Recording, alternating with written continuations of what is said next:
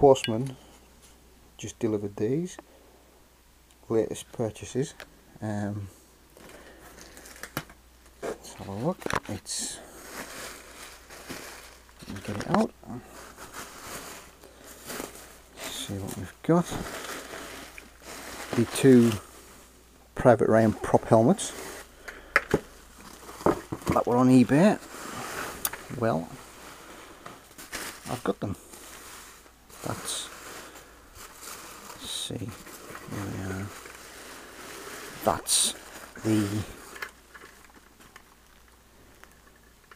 one worn by Mellish. Again, it's a plastic fiberglass pull. There's the Mellish name. Got the US ACAD stamp. The line is missing from it, but that's no problem. So that's Mellish's 2nd Ranger Division helmet. Yeah. And this one, upside down, you see, as that one falls over. That one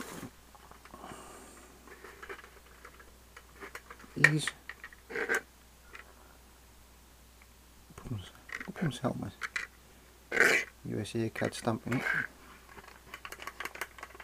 Again, like with most of the Private Ryan helmets, it's losing some of the finish because the olive drab paint doesn't take too well to the silver plastic.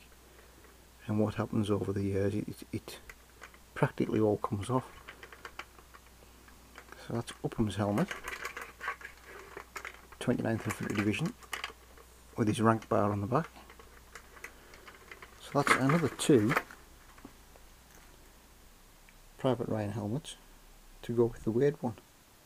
As I say, just come through the post a few minutes ago.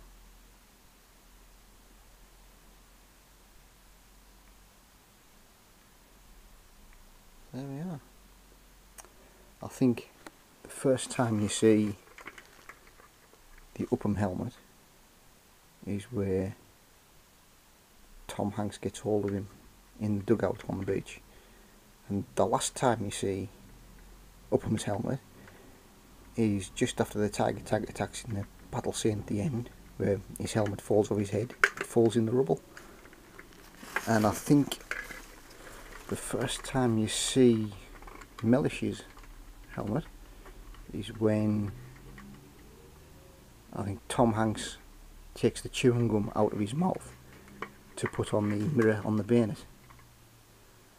And the last time you see Mellish's helmet is in the house fight with the German soldier before Mellish gets killed with the bayonet. So there we are. Two more Private Ryan bits.